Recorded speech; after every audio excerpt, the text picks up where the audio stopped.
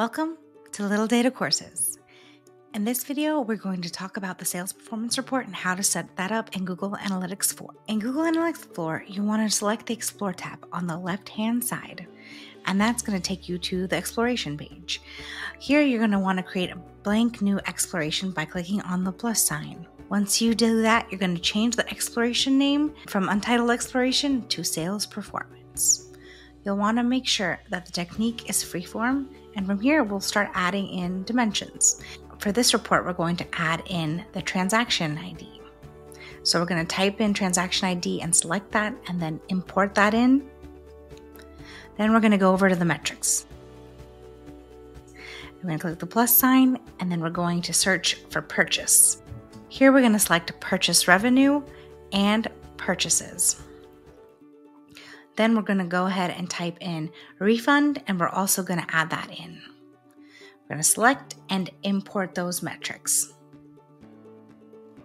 Now, once you've done that, we're going to go ahead and navigate to the admin tab on the bottom left-hand corner. Then under the property settings, we're going to go ahead and find where it says custom definitions, and we're going to click in on that. You're going to see you have custom dimensions and custom metrics.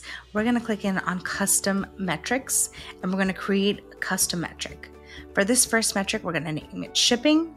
We're going to put shipping as the description, and then we're going to put shipping as the event parameter, and we're going to put currency as the unit of measurement. Please make sure the revenue data and cost data is selected.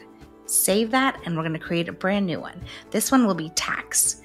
Same thing, tax as the description and tax as the event parameter, and currency will be the unit of measurement, and make sure revenue and cost data is selected.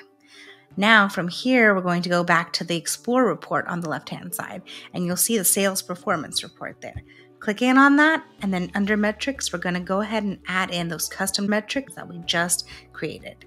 Now you'll see there's two custom metrics that have been created by you. So you can go ahead and select shipping and tax and go ahead and import those.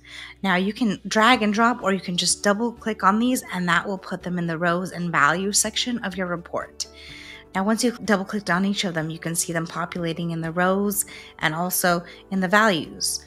And you can drag and drop based on what values you want populating first. Now, always remember that you can find this report in your Explore reports, and that's how you can access this report. It will always be there. Now, as always, happy exploring!